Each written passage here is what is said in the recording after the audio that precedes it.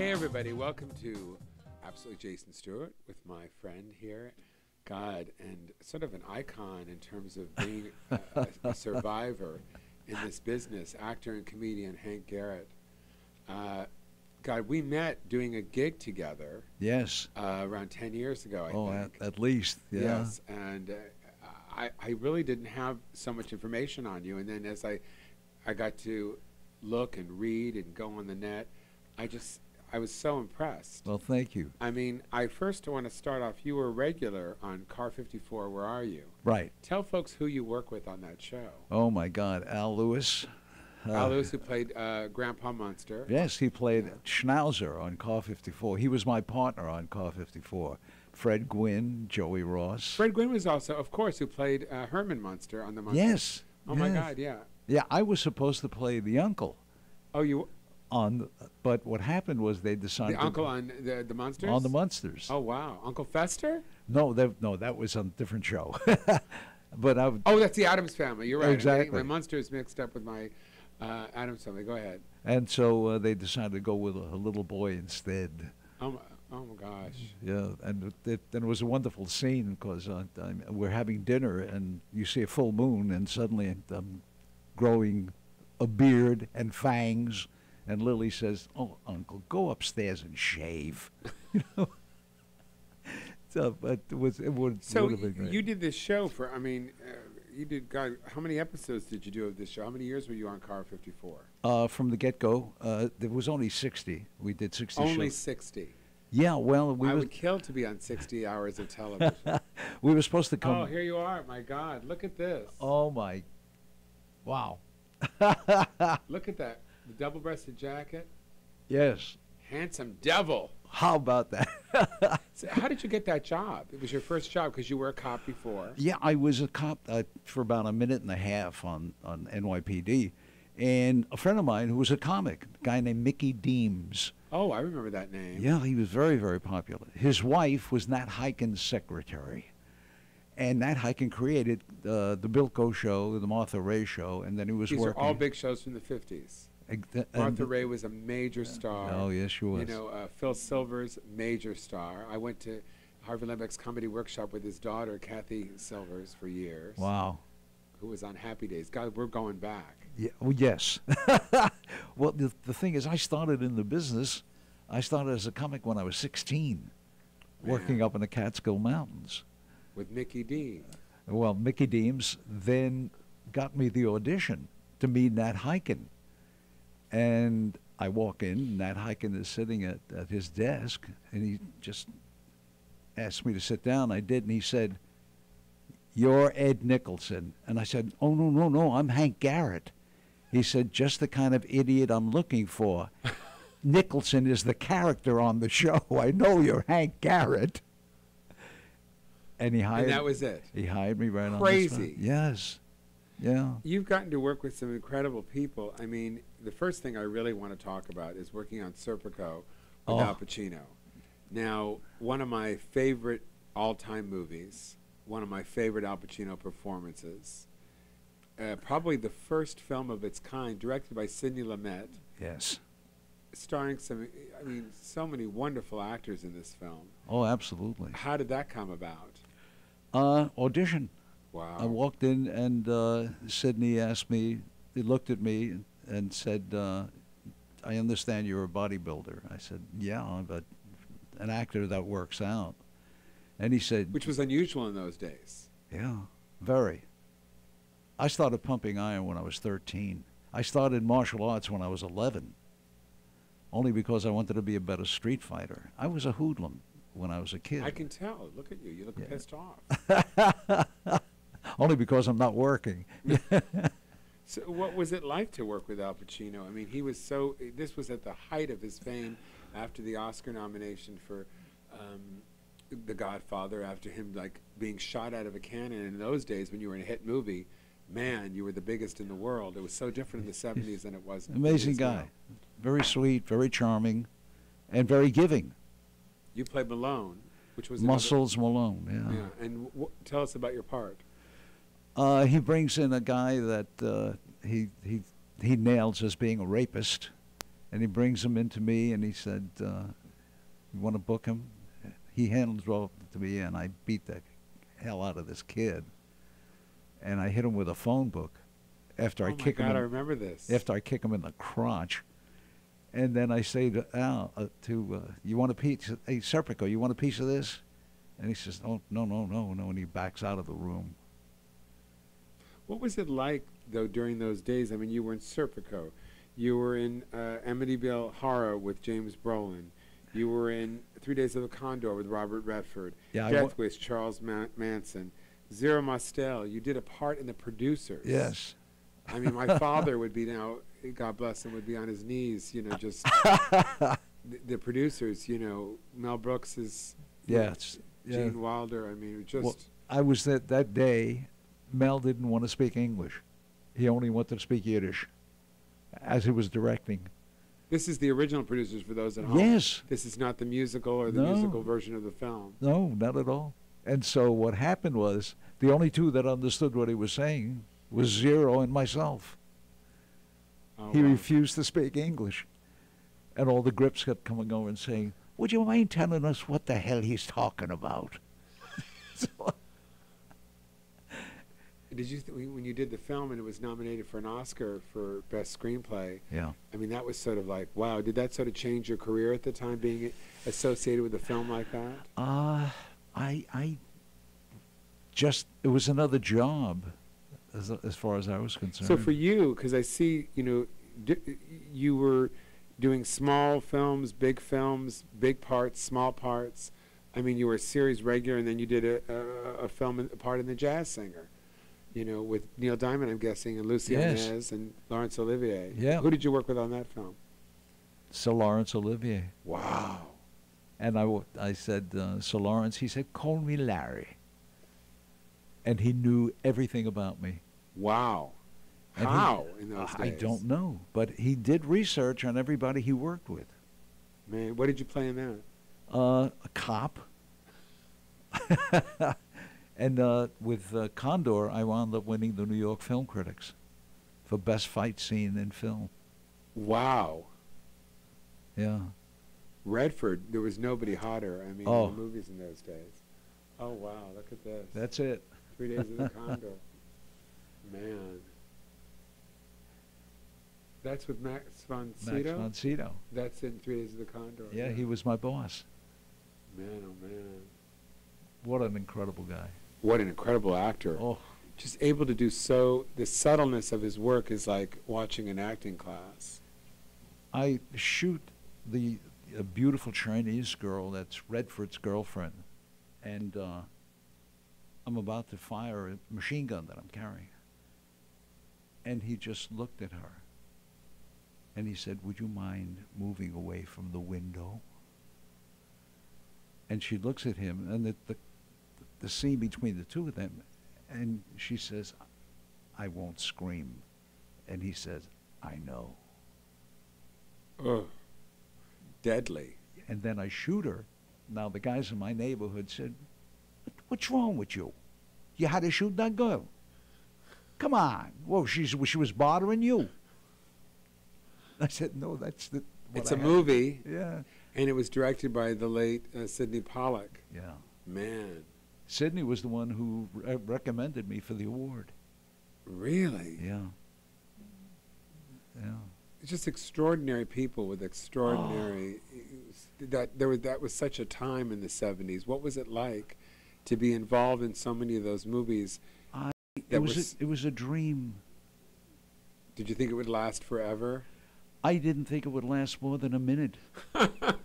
Because I'm saying, look at the people I'm working with. And I to this day, I wake up and I say to myself, my God, look at the opportunities. Well, the list is Faye Dunaway, Yeah. you know, Robert Redford, Al Pacino, then The Sting with Jackie Gleason, part 2, and Terry Garr, who I don't know if you work with her, but I'm just Yes. a super fan of hers. The Sting, the second one was Jackie Gleason, and I forgot who else was with them in the film.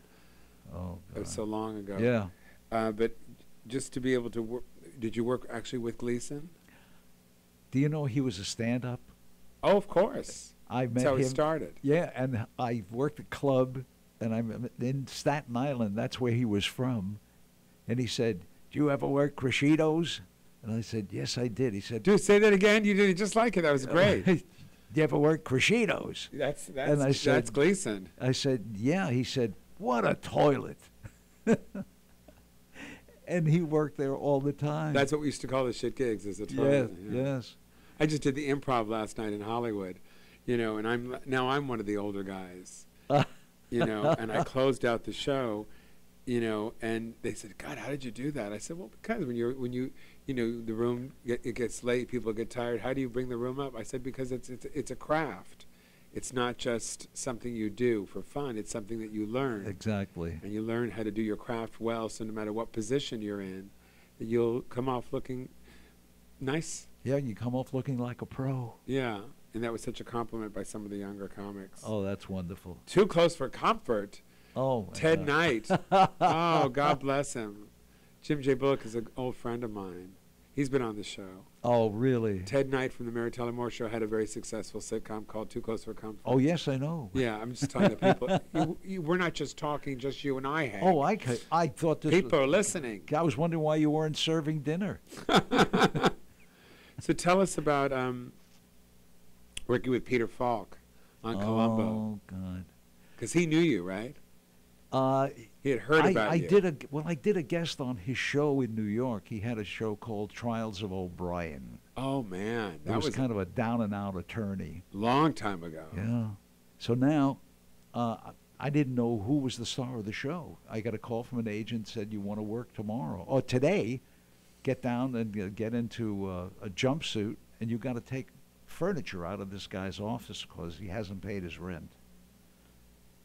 So I run down, and they throw me in a jumpsuit, and I said, "What am I going to do?" And they said, "You pick up a chair, and you're moving the chair out, and the guy says to you, 'Where are you going with my furniture?'" So, okay, action. And I grab the chair, and I hear, "Hey, what are you doing with my furniture? That's my furniture. I paid for it. You don't understand what I'm saying?" And I turned around, and I went, "That's Peter Falk." And I hear, "Cut. Yes, Hank, we know it's Peter Falk. We were shooting the scene." I went, "Oh." And later on, I played his boss on Columbo. Wow. Crazy. Yeah. God, he was good. You know what my favorite performance of his was in the film Woman of the Influence, Cassavetes directed with Jenna Rollins. There is no better performance of his that I've ever seen. Peter was amazing. What a sweetheart. I had a bit of a situation with my son. My son was arrested the morning I was heading to the studio. To shoot Columbo? Yeah. And I'm seeing my son being taken away in handcuffs.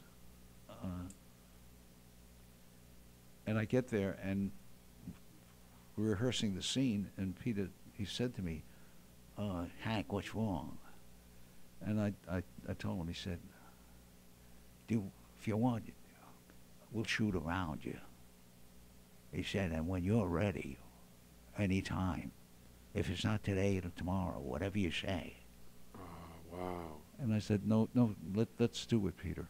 What a mensch. Oh, absolutely. We're going to take a break. We're here with Hank Garrett on Absolutely Jason Stewart. Please stay with us. Don't change that channel. We've got more stuff to talk about Hollywood. We'll be back in just a second. Oh, my God, there's no more channels.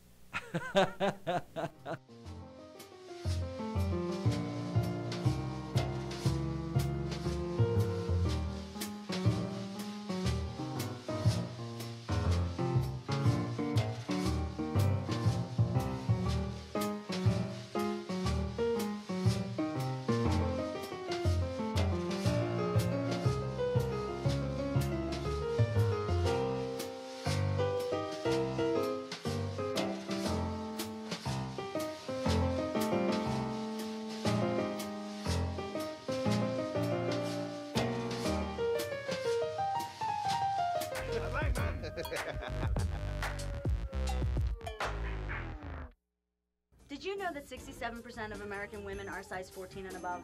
You mean they look like this? Yeah, girl. So then where are we in television and film? And where are we in fashion magazines and clothing stores? Yeah. So we want to help out entertainment and fashion and media. Catch the F up. Watch us on Plus This. Live Every Thursday at 7 p.m. on Senate TV.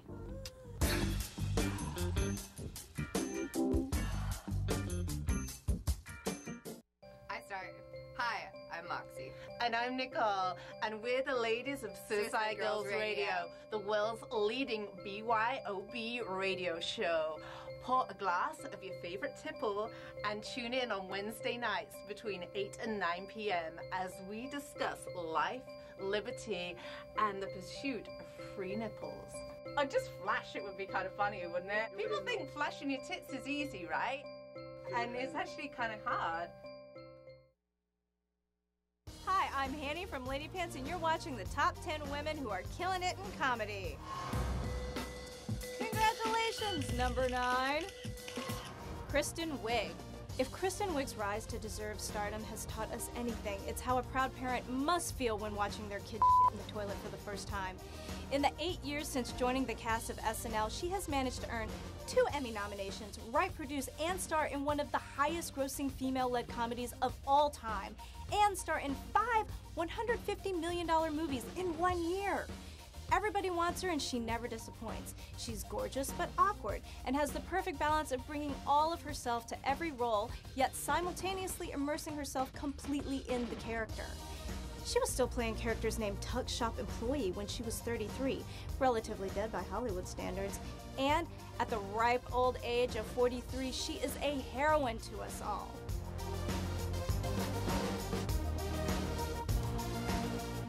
Only a few more to go. Keep watching.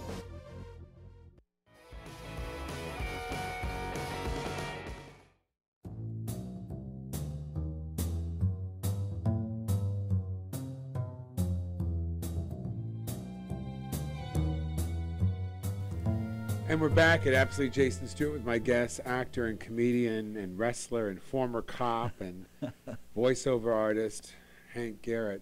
So tell me, Yes. It says here you're writing a book now of your life. Yes. With your manager. Tell us your manager's name. Deanna Marie Smith. And you are, I guess you had this experience with Sammy Davis Jr. that changed your life. Oh. And I'd love to hear about that. Okay. I was a street hoodlum. I was obsessed with him Oh. as a kid. Just, I always wished that he had bigger, better parts. I mean, for someone who was as famous as he was, singer, dancer, actor, he just really never got the break as an actor that I thought that he really, really deserved. The right part in something that really made him... He was limited.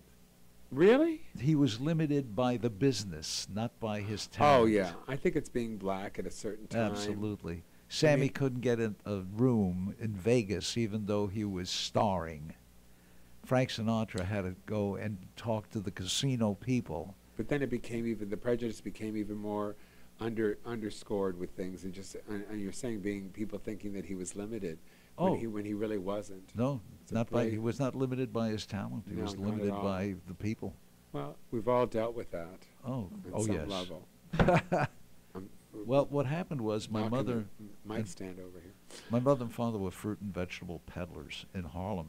That's where I'm from, Harlem, 111th between Park and Lexington. New York City. I was on the streets. I lived on the streets. In fact, I slept in cardboard boxes at times. Why cardboard? Why is it always a cardboard box? Because that was what was available. Oh, they always say when they lived in a box. Why is it always a cardboard box? Because I didn't have a choice. Okay. So, and my mother was crying to a gentleman who was the mayor of Harlem, and I was always in trouble. I was fighting all the time. I started martial arts at 11.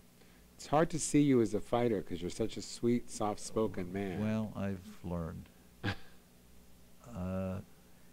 And so the gentleman's name was Willie Bryant. He was the mayor of Harlem. He came to me. I was standing on a street corner smoking with my fellow hoodlums. And he said, "Your mom wants me to take you out." Now, when you tell somebody in New York, "I'm going to take you out," it means you're going to kill them. So I thought it was a date. well, that's what it turned out to be, but Ah! I wasn't sure. Did I just ruin the whole joke? No, it wasn't a joke. I looked at him, and I'm ready to throw a punch at him, and two mountains moved toward me, his Oh, my God. bodyguards. And so he said, I got permission. You're going to dinner with me. And have you got a suit? And I said, yeah, I got a suit. He In said, the box? Where did you keep it? oh, no. I had the apartment. Oh, okay. Hello.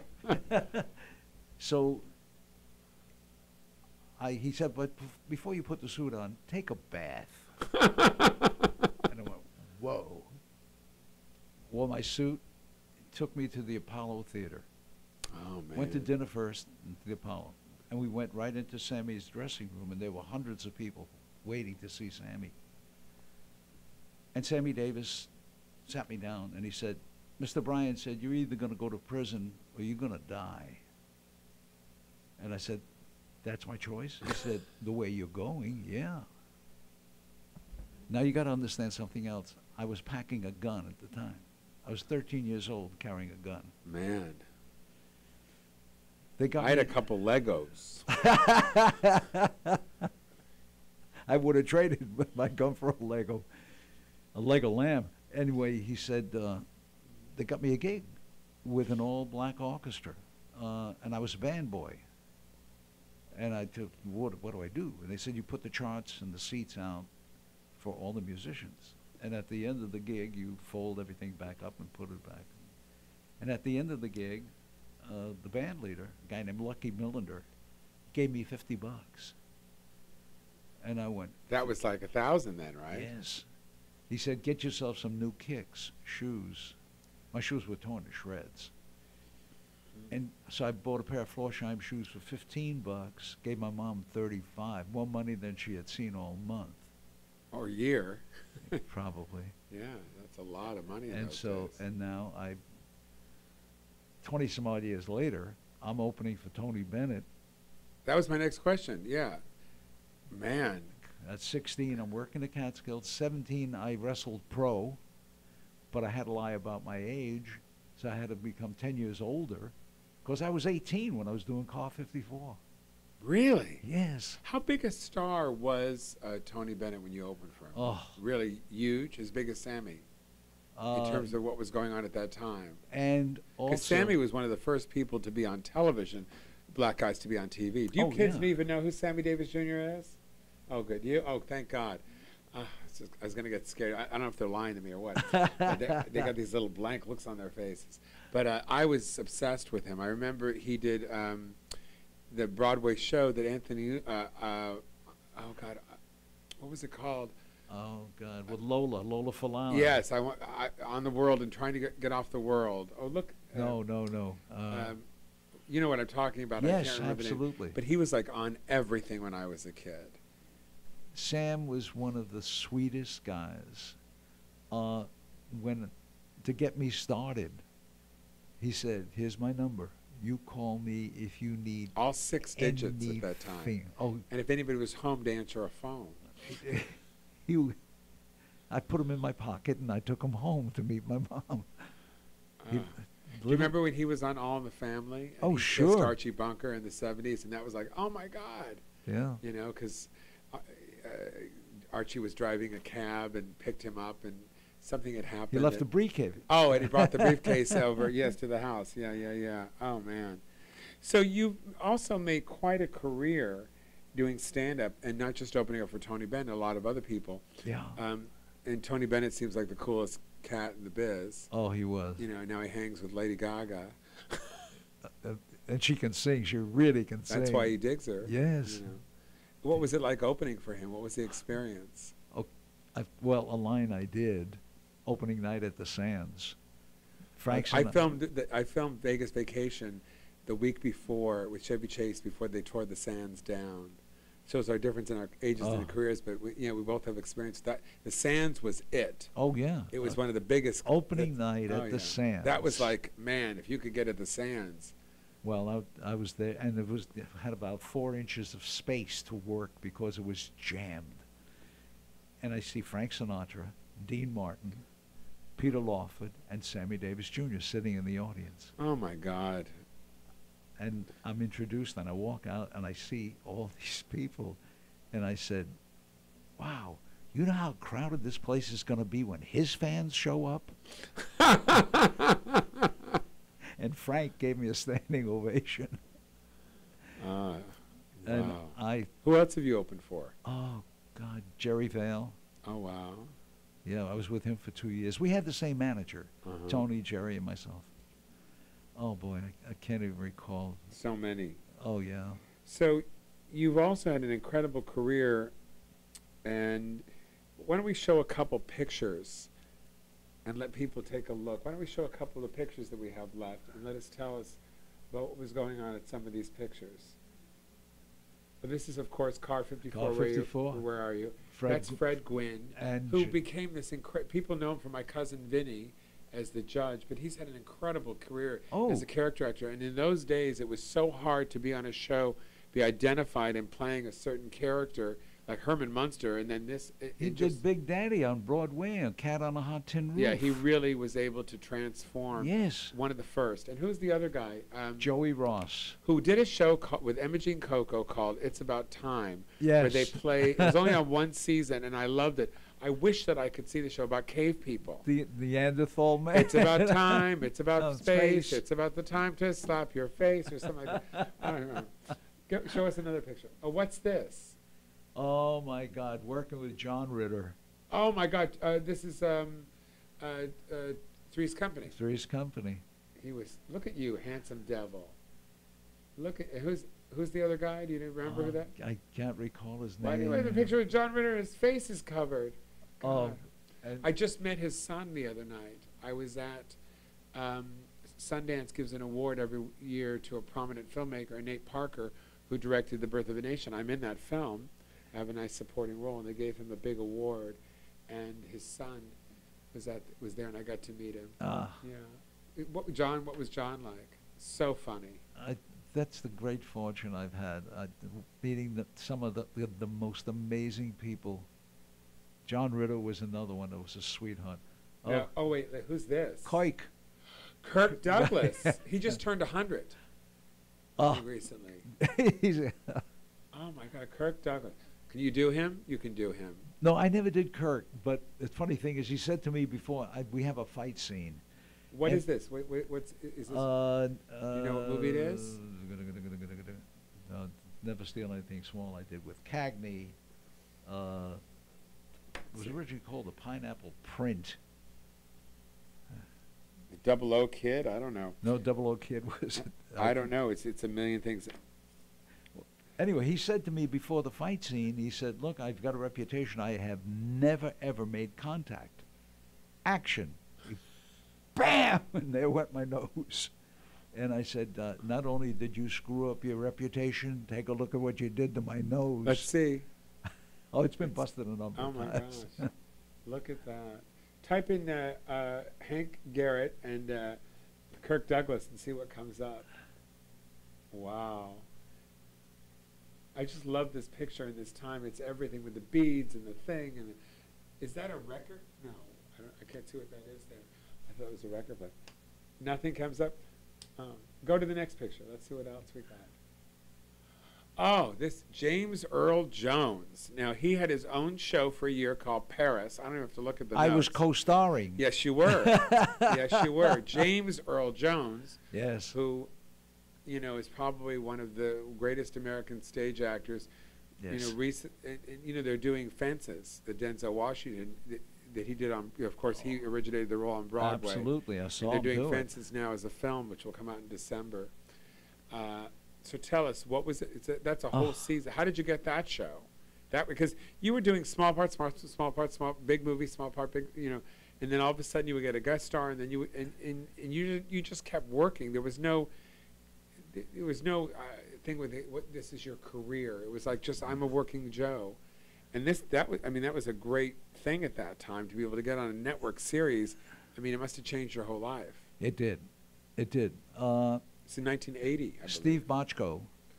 Oh man. Had seen me in Condor. 3 Days of the Condor? Yeah. Wow. And he remembered me and called me. So this is your career, dear God. People calling you. Yeah. Stephen Bochco, who did NYPD Blue and Exactly. Hill Street Blues and so many other wonderful shows. Yeah, he put us together. Well, we're going to take a break. We're going to come back here, tell us maybe some stories from the show. We're here at Absolutely Jason Stuart with Hank Garrett, and certainly an icon in the business. And we'll be back in just a moment. Please stay with us. Don't move.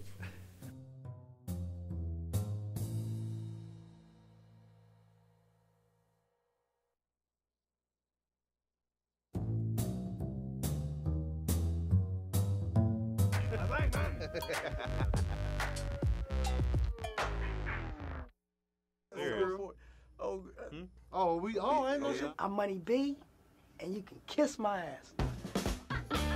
Let me swallow my snot.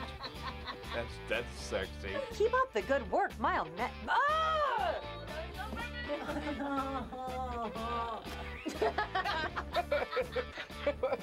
Let me see how I'm gonna come and check out. No, I love you. Oh yeah, no cyclocyanabin, the little. Do you take one? There you go. Always switching up. Always switching up. What was that? It's my wedding band. Jumped out my. Oh my God! I hope it's on Omen. Call my wife. He keeps moving away. Hi, I'm Rob Schneider, and you're watching T Hollywood V. Z Hollywood TV.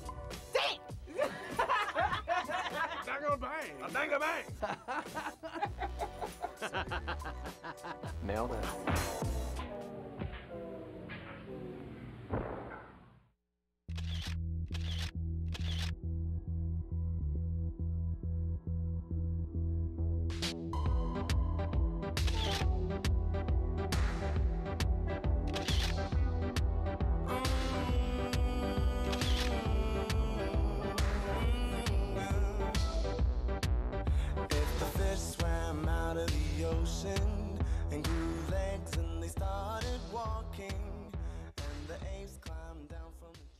And it's Mary Carey, of course, politically naughty with Mary Carey. I'm always naughty. I'm always politically. My behavior is always politically naughty. I'm never politically correct. Dr. Drew, hi. Oh, I'm so. Hey guys, how are you? It's all teary-eyed, Doctor. I know. She wished she could live at rehab. But only if Dr. Drew's there. Obviously, if someone like, you know, because a little too groping might be inappropriate. But I like the flirting and stuff. When I walked in, you shoved my head in your. No! Are you gonna sue me? Get politically naughty with Mary Carey. Mondays at 4 p.m.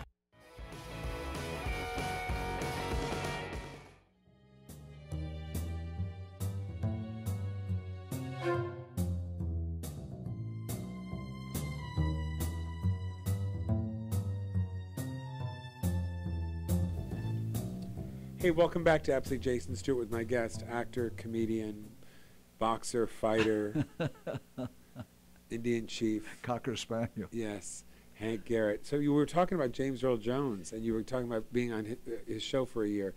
That was, so you got to be when TV was only 3 networks, and people were like, you know, TV was so, I mean, the minute that show came on one night, everybody knew who you were. What was that like? Amazing. I learned so much about acting, working with James. What did you learn? Well, first of all, one of the things that there was a tight close-up on me, and so they're going to have a script girl read my cue lines. And James said, "Let me feed the cue," and he stood alongside the camera so that we can make eye contact.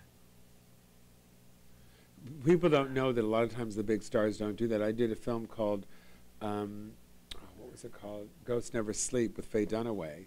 And they did her coverage first, and then they did mine, and she did not move. She was there for me the entire time. That's the way the pros are. Yes. You know? And that's the way it should be. I think so. But, you know, time, everybody's in such a big rush now. It used to be, we used to have time, and now we have no time. Yes. I don't know why. I don't know where the time went, but we just don't have any time.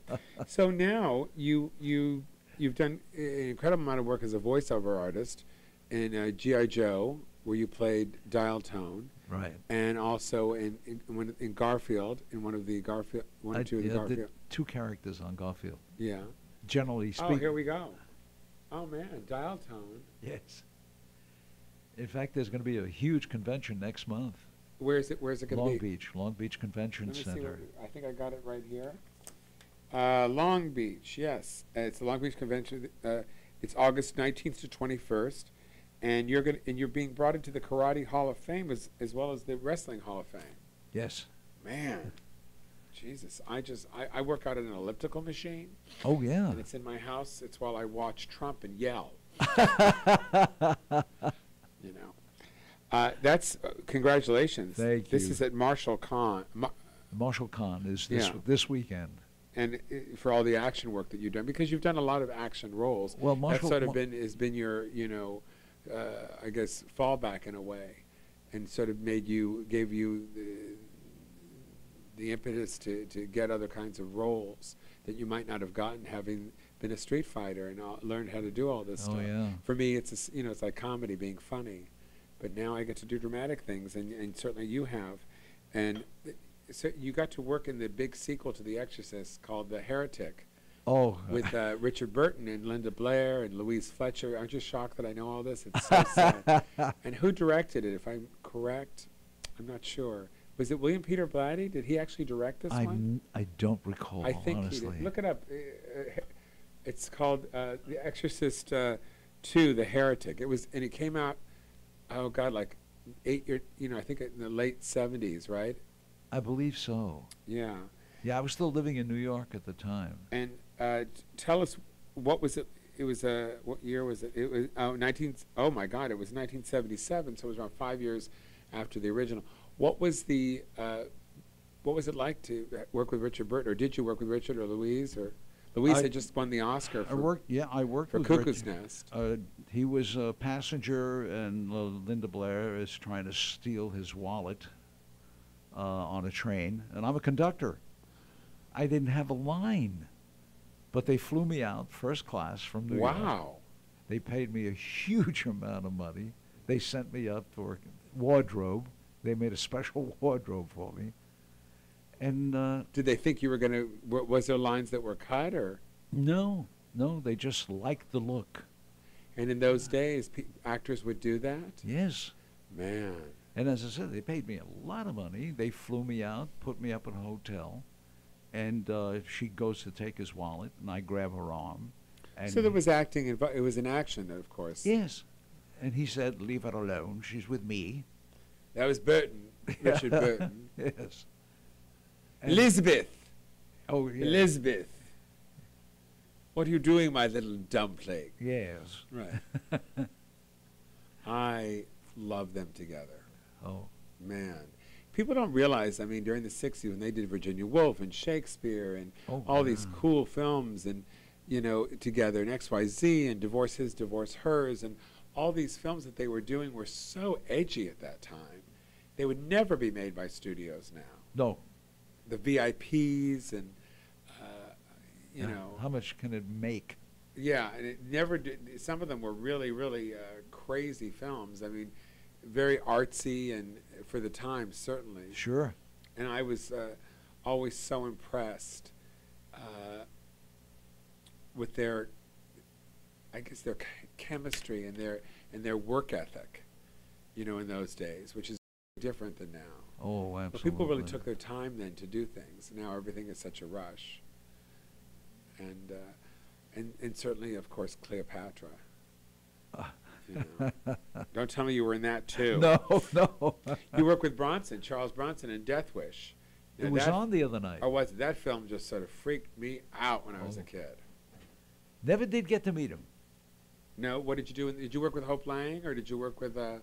No, I was a construction foreman, and we grab a guy.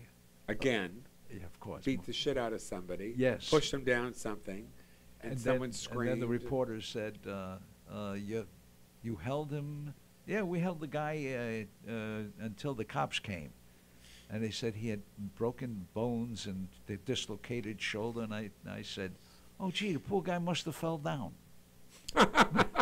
They have a close-up of everybody beating this guy up who was trying to rob an old lady. What was the difference between being on a series in the 50s and then being a series in the 80s? Because, I mean, it was quite, in the 50s, everybody, Bless you. Oh, everybody had a television set that they watched, whereas in the 80s there was much more people watching television then. What was the difference, do you think? In terms of being recognized? And I think the shows that we did in the 60s were so much funnier, so much better written. Well, the 70s and 80s is when things really got really soap opera and very, Exactly. you know, these really formulaic shows. I mean, now, by God, the stuff on television now is sometimes better than the movies. Oh, absolutely. But the writers were so great. The performers were wonderful. I'm talking about in the 60s. Because I'd run into Dick Van Dyke every once in a while, and we talk about our I heard it's show. not that hard in Malibu to see him. He's around. Yes, he is. He's 90. Yeah, hard to believe. Did you ever work with Dick? Met Dick in New York a couple of times. Who's the person that you work with that that I haven't asked about that just was just fabulously leaves a really indelible memory for you? Is there somebody that you work with that you can think of that I might have left out? Redford for sure. Yeah, because we really didn't talk about him. What was Yeah. it like working with him? Because he was not only, you know, an actor in a film, he was pretty much produced most of the things. Oh, Even well. if he didn't get credit as a producer, it was his company a lot of the time, especially with Pollock. Well, for example, he saved my eyesight. Really? In the fight scene where he throws coffee into my face. Now, he came out of Do his... you ever get to do anything where you're not being beat up or tortured? No, that's pretty much my life. He came out of his dressing room and he saw the coffee and there was smoke coming out of the pot. And he said, "Oh, look. Yeah, that's it." Man. Did you guys look that up just now? That's cool. Look at these kids. They can just... That's a great shot. And you see in his hand, he's got a poker, a fireplace poker. Uh-huh. I just tried to shoot him. And he realized that I'm not a real mailman because I'm wearing Oh, I brown- so remember this scene. Yes. Now, was that on a set or a real apartment? That was a set. God, look how great it was. Oh, yeah. What was Faye done? Did you work with Faye at all? I saved her arm.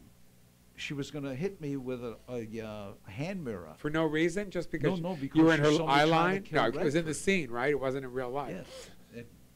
Oh, wow, look at this. Look at that hair. Man. Anyway, so she comes at me with the hand mirror, and look at that television. Yeah. And you saved her. Wow, because you really understood. Because she was going to hit me, and I had to block the shot. Now, I'm a martial artist, and I come up to block the shot, and I realized she didn't have any padding on her arm. And her arm was like a twig. Right. And I said, if I do that, I'm going to break her arm. So I made sure that she was padded, and all I did was move her rather than coming up and really hurting. Wow.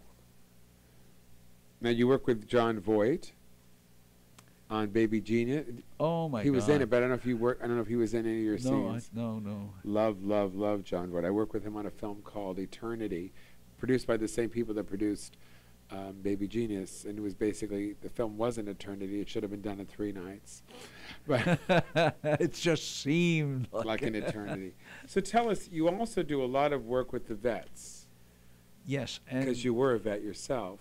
I was assigned to the Marine Corps, and I was frontline entertainment. So I was in I was in Vietnam. If I went, I don't know what I would do, you know. I guess I would do comedy or... That's what I did. Yeah. You'll appreciate this. I hit the front line, and a machine gun opened up, and I started running. And as I was running, I yelled, "Critics!" And everybody, one of the young GIs said, "Sir, please don't make us laugh when we're trying to get out of here." Oh, God. So you're writing a book now. Yes. And when is it to come out, or what's the... hopefully in the next couple of weeks. Really? Yeah. Oh, wow. And how can folks find it? Contacting my manager. So they can also go to your website, Yes. which is HankGarrett .biz. .biz. And that's 2 T's with Garrett. And Wow. the book title is Up from the Sidewalk. up from the sidewalk because you're always being pushed down, either being hit or, you know, it's been a long road. Yeah. Do you find that there's some ageism in Hollywood? Because I do. I'm starting to feel that now. Oh, sure. That seems to be the new thing. Thought being gay was a problem. Oy. They don't like people over a certain age. They don't even do product testing for anybody over 50. Oh my God, look at this. This is your website. Yes. Sniper, Serpico, Columbo. Basically, it's all the people you beat up. See, and there's James and myself. Oh, Amityville Horror, that's James Brolin. Oh, and that's the character I do on G.I. Joe. Oh, wonderful. Oh, absolutely wonderful. Well, it's just been an absolute joy to have you on the show. I'm really excited about the book coming out. And people can probably get the book by going to your website, hankgarrett.biz. If you forget his name, just go to jasonstuart.com, S-T-U-A-R-T. And, oh, my God, and this is the way you looked as a boy. No, that was this morning. Oh. Look at this man. Look at the size of your arms. I competed as a powerlifter. I competed too. No one asked me, but no one let me in. I was trying to compete. I was trying to get, I go, what's that behind you? That was done in a park. Looks like a gay resort. Anyway. Well, you were a handsome devil. That's all I have to say. Yeah, the operative word is were. No, no. Do you tell how old you are? I'm going to be 75. Wow. Yeah, October 26th. Wow. Man, so this is what 75 looks like, because you certainly don't look it. I wouldn't think 75. Well, thank you. You know, I would think, 70.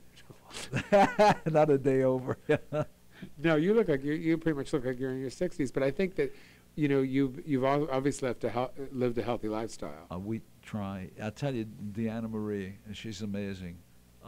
We work out together. She does yoga for an hour and then lifts weights with me for another hour. Wow. So well, it sounds like there's more than managing going on. Anyway, well, I am very excited to have you on the show. I so appreciate you coming down and taking your time. Thank you, Jason. And being here. And I wish you great success with the awards and certainly with the new book.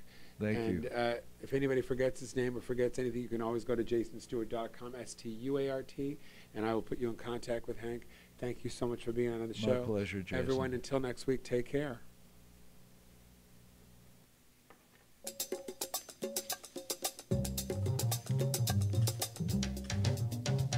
He's absolutely Jason, he's absolutely gay. He'll absolutely brighten up the darkest rainy day. He's funny and loves movies, he's smart and he's a Jew.